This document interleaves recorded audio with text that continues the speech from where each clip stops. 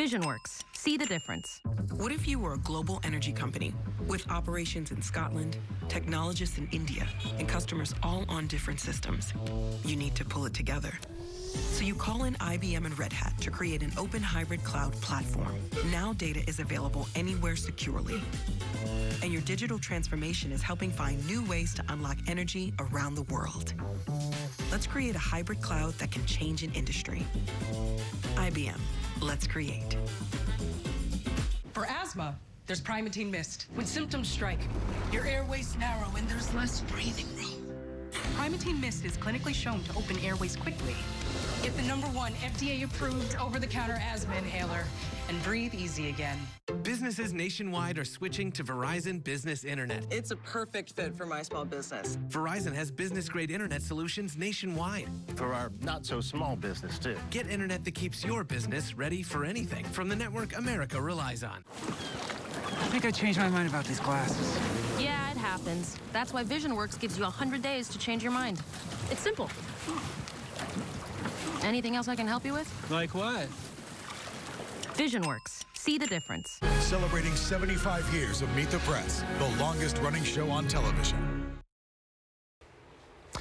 Welcome back. We have correspondents on the ground in the 4 most important battleground states for the Senate, Georgia to Arizona to Nevada. But of course, we're going to begin in the state of Pennsylvania because, frankly, that is where all the presidents seem to want to be. Both parties see the Pennsylvania Senate race between Democrat John Fetterman and Republican Mehmet Oz as essentially probably the most critical state to decide control of the Senate. It's certainly one of the closest contests out there. Barack Obama, Joe Biden, and Donald Trump, all of them were in the Keystone State Saturday making their closing arguments. Your right to vote is on the ballot. Social Security and Medicare is on the ballot. There's something else on the ballot. Character. Character's on the ballot. Reason and basic decency are on the ballot.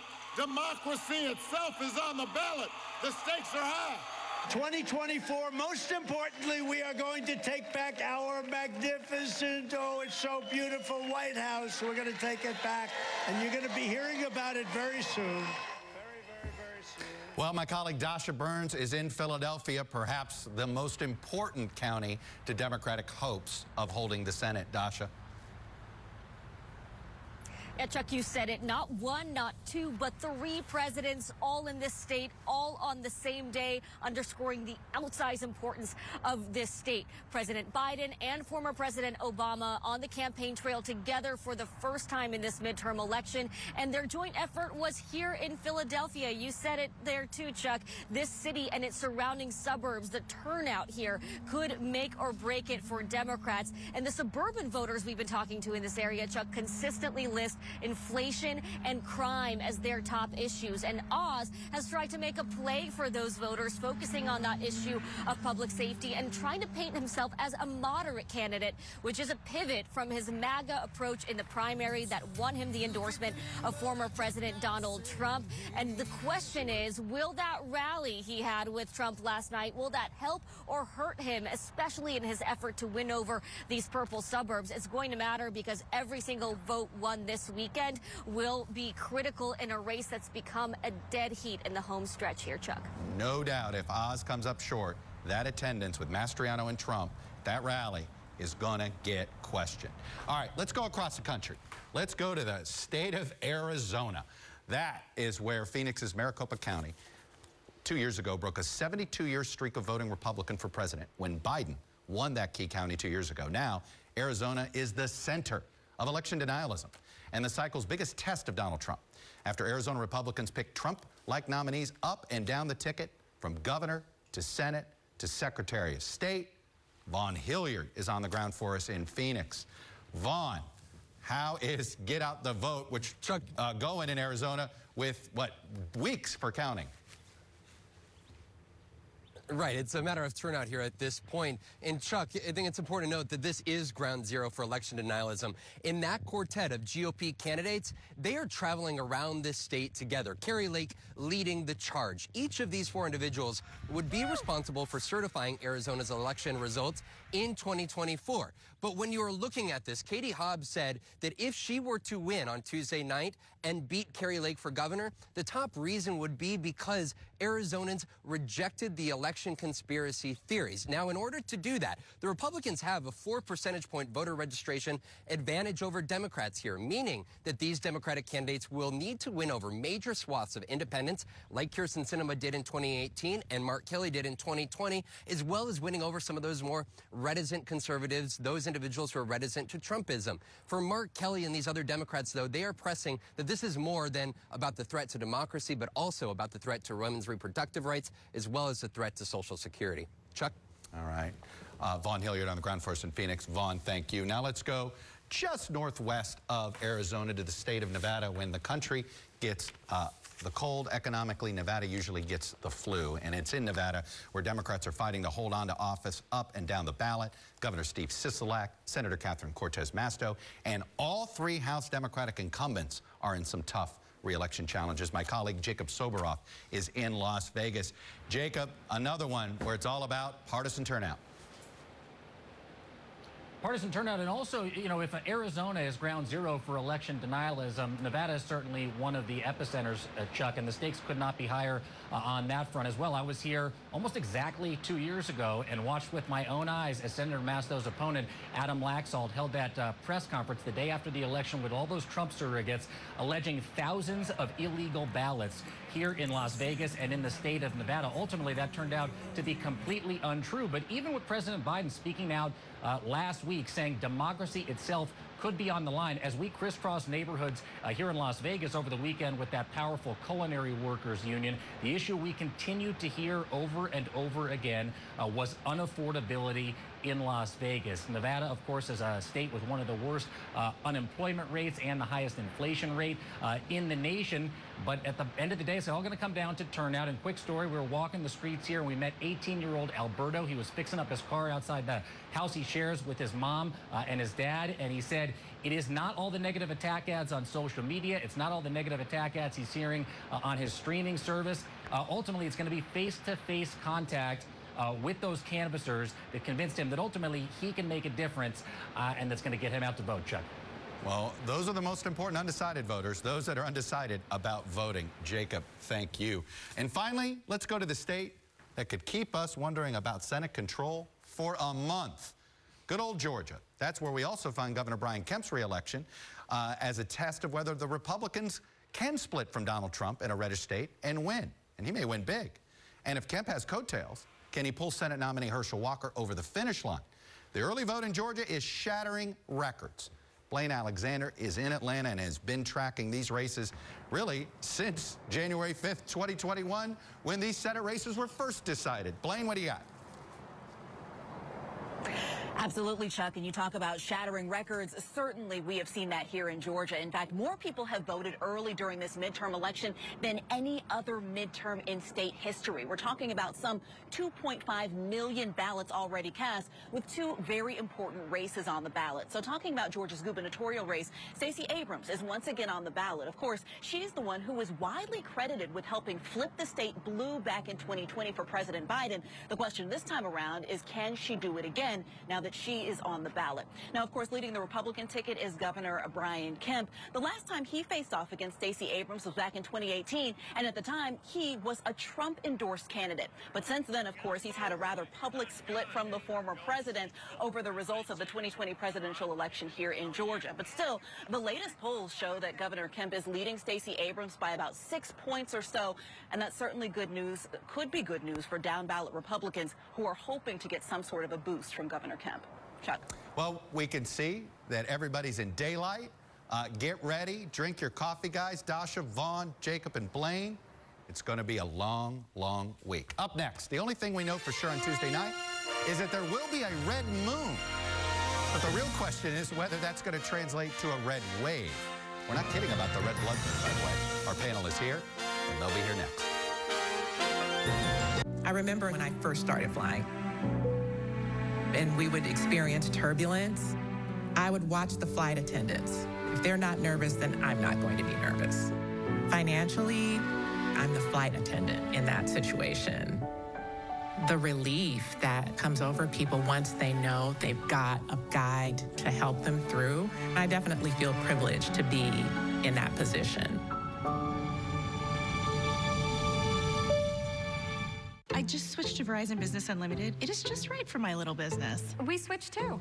Unlimited premium data, unlimited hotspot data. My point of sale is on point. Switch to Verizon Business Unlimited today from the network America relies on. Type 2 diabetes? Discover the power of 3 in the Ozempic Trizone. In my Ozempic Trizone, I lowered my A1C, CV risk, and lost some weight. Ozempic provides powerful A1C reduction. In studies, the majority of people reached an A1C under 7 and maintained it. Ozempic lowers the risk of major cardiovascular events, such as stroke, heart attack, or death in adults also with known heart disease. And you may lose weight. Adults lost up to 14 pounds. Ozempic isn't for people with type 1 diabetes. Don't share needles or pens or reuse needles. Don't take Ozempic if you or your family ever had medullary thyroid cancer or have multiple endocrineoplasia syndrome type 2 or if allergic to it. Stop Ozempic and get medical help right away if you get a lump or swelling in your neck, severe stomach pain, or an allergic reaction. Serious side effects may include pancreatitis. Gallbladder problems may occur. Tell your provider about vision problems or changes. Taking Ozempic with a sulfonylurea or insulin may increase low blood sugar risk. Side effects like nausea, vomiting, and diarrhea may lead to dehydration, which may worsen kidney problems. Join the millions already taking Ozempic. Ask your healthcare provider about the Ozempic Trizone. You may pay as little as $25 for a 3-month prescription. With so much at stake in the midterm elections and the balance of power on the line, join Lester Holt, Savannah Guthrie, and the NBC News team for live special coverage and analysis as results come in. Tuesday on NBC and NBC News Now. All right, it's panel time. NBC News Chief White House Correspondent Kristen Welker, also co-anchor of Weekend Today, Amy Walter, publisher and editor-in-chief of the Cook Political Report. She's going to tell us the definition of a wave. Former Republican Governor Pat McCrory of North Carolina and former Democratic Senator Claire McCaskill of Missouri. Every elected official, Amy, believes a wave is whatever happens when they lose. I win. Right. Right. Either way, right. Yeah. It's always about them, yes. which Sean Patrick Maloney wouldn't engage in. Give me your definition of when you would think this is a wave. What is a wave, and how would you define it? Right. I mean, we can define it, you're right, any way we would like. But look, I think there are 3 scenarios that we're looking at. One is what a lot of Republicans feel like is happening right now. The bottom is falling out. Democrats aren't going to show up, not as many as Republicans. Republicans are fired up. Independents break overwhelmingly for Republicans. Yeah. That's a wave. That's 30-plus seats. I would say that that would be a wave. Plus, the Senate, it's not just they win 1 seat, but maybe 2 or 3. I think we're somewhere in between scenario 2 and 3, which is, as your poll showed, both sides really energized, going to show up. We're totally polarized, so there are not defectors. To me, it's also, where do those independent voters go? When you get a wave election, independents break by double digits for the out party, and they're not breaking it. So it makes me think either 1, they are still sitting on the fence, but are they breaking and just not telling us? Or 2, maybe they don't show up. And that is another question. What does that look like in an electorate that's just DNR intensity? I do want to remind people, only twice this century have we had a national election without party control changing of either the White House, House, or Senate. That's right. So keep that in mind. Absolutely. Well, and Democrats and those who are close to President Biden say if we can hold Republicans to 20 seats in the House, that's a pretty good night, because look at how many seats former President Obama and former President Trump lost. We're talking about 60 and 40 respectively. And so I think that that's part of why you're seeing the president try to focus on this messaging of democracy, that democracy is on the ballot. Some Democrats scratching their heads. Why is he talking about that and not the economy? The pushback is because that's what's going to energize the base and try to mitigate those losses that they're trying to stave off. It's a risky strategy, though, Chuck, because as you've been talking about with all of your guests, the main issues are still inflation in the economy. You know, Claire, I've had Democrats quietly say, look, it better be only 20 seats. Because they want to be able to get it back in 24. And if it gets too big, then it becomes hard to get back in 24. That's double for the Senate. Well, here's the deal. Listen, this time of year is exciting for all of us who are so close to it. But it also gives me a giant headache. I mean, it is like so ridiculous because... Well, you've been on the ballot. How does it feel when you're on the ballot? I have won when the polls said I couldn't, and I have lost when the polls said I would win. Yeah. So I am not a big believer in all of the horse race stuff. I think a lot of people are motivated to vote, and I think historically, to call it a wave, it would have to be the same size as Donald Trump lost after his first 2 years in the presidency.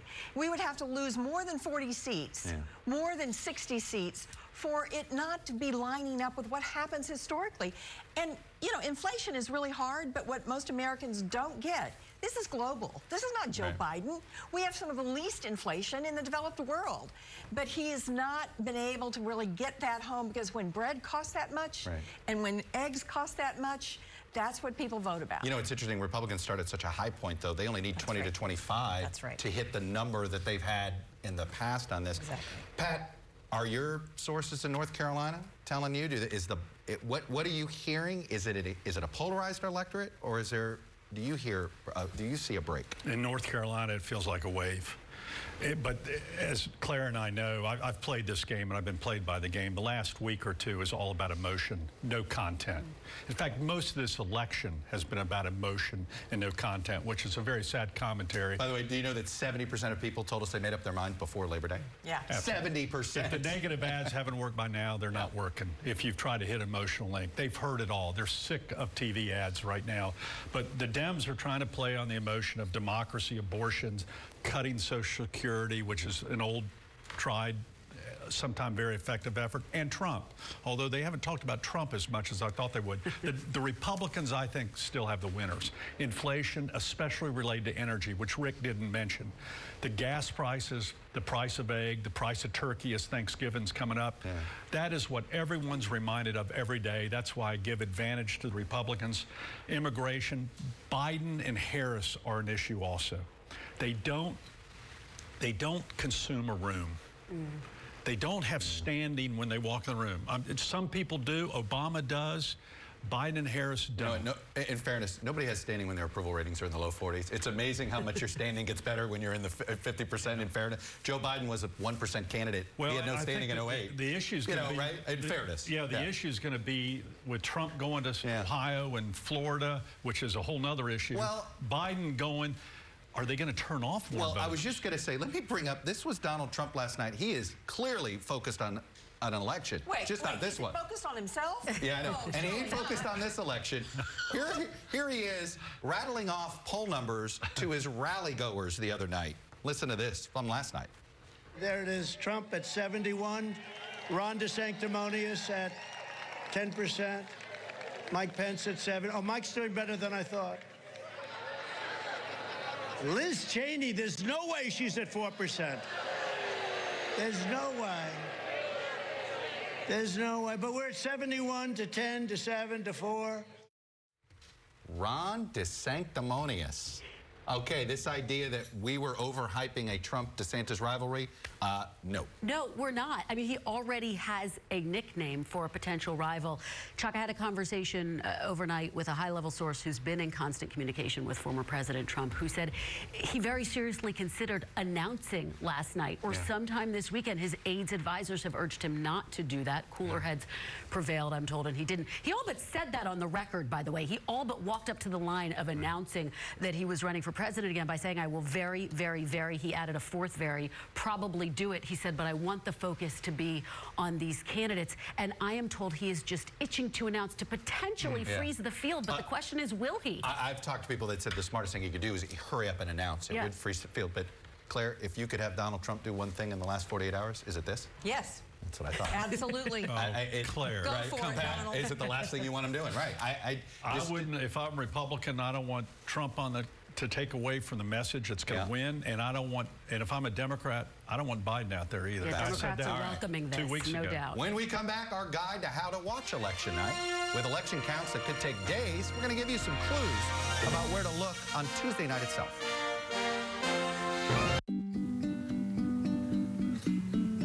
While you may not be running an architectural firm,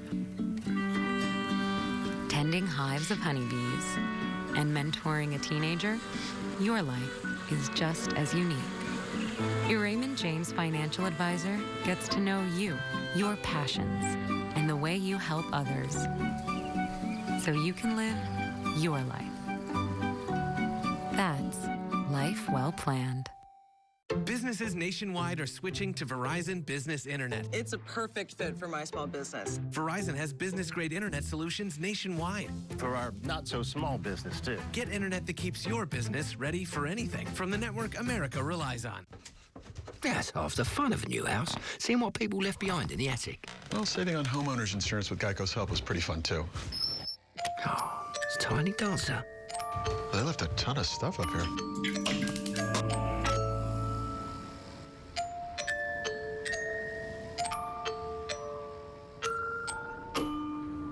Well, enjoy your house. Nope. No, thank you. Geico could help you save on homeowners and renters insurance. I think I changed my mind about these glasses. Yeah, it happens. That's why VisionWorks gives you 100 days to change your mind. It's simple. Anything else I can help you with? Like what? VisionWorks. See the difference. While you may not be closing on a business deal, while taking your mother and daughter on a once-in-a-lifetime adventure, your life is just as unique. A Raymond James financial advisor gets to know you, your dreams, and the way you care for those you love, so you can live your life. That's life well planned.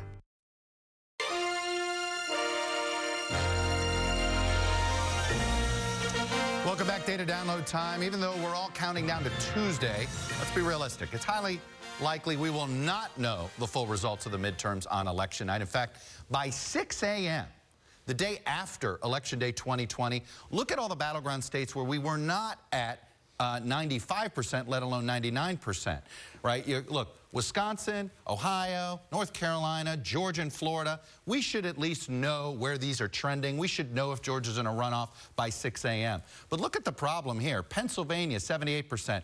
New Hampshire, just 75% reporting. Arizona, Nevada, the states that are going to decide this majority, we're not going to know the day after the election. But we're going to get some clues about the House very early on. Virginia and Indiana, their polls close by 7 p.m., and they're both fast-counting states. So here's what we're going to learn.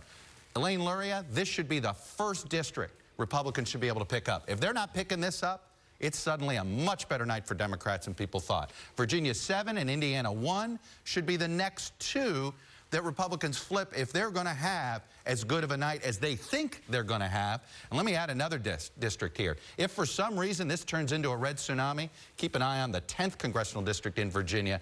That was the one Barbara Comstock held. If that flips, then you know a huge Republican night. Now, did African Americans turn out? Two places to watch, Milwaukee County and Philadelphia County. Democrats need huge margins here, and if the African American vote shows up, and it looks like 2018, then they should feel pretty good. But if those numbers are lower, then you know that there was a problem. How about young voters? Dane County is a good place to check in Wisconsin, home of the University of Wisconsin. Center County's home of Penn State University. Will the Democrats get these margins and the raw vote that they need? That's two places to look for. Now, as for Republicans, they want a huge rural turnout. Well, Putnam County in Ohio, look at that. He had a 62-point margin in 2018. Will it get bigger? That's something to watch there. Chattooga County in Georgia, this is Marjorie Taylor Greene's district. How big will the Republican turnout be? That should matter. And then also, if Republicans are going to have a really good night, they've got to improve their numbers in suburban counties. Delaware County is a place to look here. This is a place Democrats have been inching and eroding the Republican gains here. Will that continue or not? Cherokee County, sort of an exurb, if you will, of Atlanta. Democrats have been making some progress there. Let's see what happens in 2022. So bottom line is this. Those are the places to watch, but it's going to be election week, not election night. Up next, we mark a milestone for this program. 75 years as the longest running show in the history of television. It's easy to think that all money managers are pretty much the same. But at Fisher Investments, we're clearly different. Different how? You saw high commission investment products, right? Nope. Fisher avoids them. Well, you must earn commissions on trades. Never at Fisher. Okay, then you probably sneak in some hidden and layered fees. No, we structure our fees so we do better when our clients do better. That might be why most of our clients come from other money managers. At Fisher Investments, we're clearly different. I just switched to Verizon Business Unlimited. It is just right for my little business. We switched too. Unlimited premium data, unlimited hotspot data. My point of sale is on point. Switch to Verizon Business Unlimited today from the network America relies on. For asthma, there's Primatene Mist. When symptoms strike, your airways narrow and there's less breathing room. Primatene Mist is clinically shown to open airways quickly. Get the #1 FDA-approved over-the-counter asthma inhaler and breathe easy again. What if you were a major transit system with billions of passengers taking millions of trips every year? You weren't about to let any cyber attacks slow you down. So you partner with IBM to build a security architecture to keep your data, network, and applications protected. Now you can tackle threats so they don't bring you to a grinding halt. And everyone's going places, including you. Let's create cybersecurity that keeps your business on track. IBM, let's create. Nice place. Thanks. Been renting 5 years. Did you know? Paying rent can now raise your credit scores instantly. Free with Experian. Wait, rent doesn't help your credit? It can now with Experian Boost. It worked. About time. I'm good. Now rent can boost your credit scores instantly. Free with Experian. Download the Experian app now. I'm waking up my day. So let's get it started. Turn it up, turn it on. Keep the morning moving right along. Yeah, I'm waking up my day. You make it feel alright. I'm waking up my day. Waking up my day. Don't you know I'm ready for whatever comes my way. I'm waking up my day.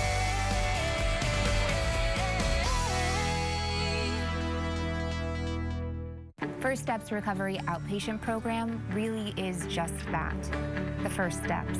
Not everyone needs an inpatient program or to go to the hospital. First Steps meant starting my recovery from home. First Steps meant not having to choose between my job or recovering. First Steps Recovery offered online programs that fit my schedule. I'm so grateful for the First Steps Recovery Outpatient Program. If you or a loved one needs help recovering from addiction, call First Steps Recovery today and take the first step. First Steps Recovery saved my life.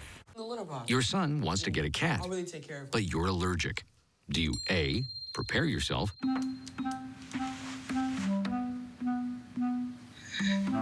B, make the best of it, C squared equals 25. Good job. or C, find a loophole? When it comes to parenting, there are no perfect answers, but that's okay, because you don't have to be perfect to be a perfect parent. Teens in foster care will love you just the same. Well, first you need to know it's okay for you to have that dream. Then there are 2 ways that you're going to achieve it. 1, you struggle and hopefully find a path and get a little lucky. And 2, you find someone that's been there. They show you the knowledge, give you the confidence. I mean, it's still hard work, but everything's better with someone at your side. Then you better believe you need to pass that on. What better way than junior achievement? You volunteer, you get the chance to change a life or 2. I call that success. Welcome back. We are celebrating our diamond anniversary, 75 years of Meet the Press. It was November 6, 1947 at 8 p.m. when NBC Television debuted this program. Now more than 3,500 episodes later, we've had 12 moderators. 13 presidents have answered questions here, including 6 while in office. Our legacy has evolved with the times, but the goal remains consistent: a fair exchange of views and perspective that gives our viewers important context on the issues of the day. Here's a look at some of our memorable moments. Are you ready to meet the press? I suppose I'm as ready as I will be. Democracy's my idea. I understand that. I've broken the ice. We confront the fact that the Negro is still a victim. Were you bitter ever? I was not bitter then. I'm not bitter now. Neither I nor the American people would support the sending of an American team to Moscow. This war can be ended, and it should be ended now. Full wrath. That's a very strong statement to the Afghans this morning. It is indeed. The Watergate matter should have been handled properly. Some people, when you say the word conservative, automatically think you're talking about a monster who eats his young. So you want to be president? I do.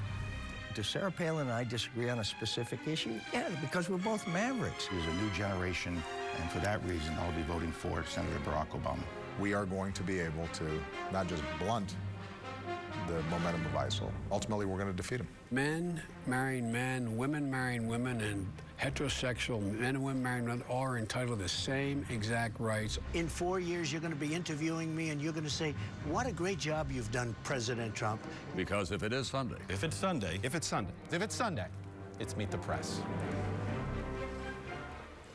Well, look, I'm going to make you guys toast us. You're not toasting me. We're toasting everybody. And you've all picked your favorite race that you're following on election night. We don't have a lot of time, so Pat, what is yours? My race, my house seat in North Carolina, where I live. Jeff Jackson, Pat Harrigan. All right. Sadly, there's been violence. And how the public will respond to violence, possibly due to a commercial. Oh, wow. Claire? Nevada.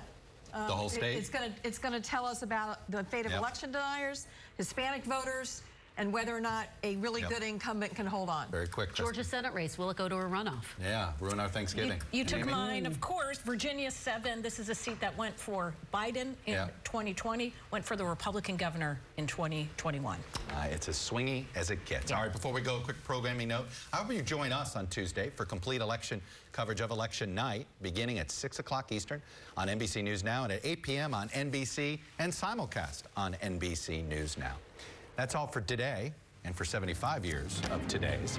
Thanks for watching. We'll be back next week because if it's Sunday, it's Meet the Press.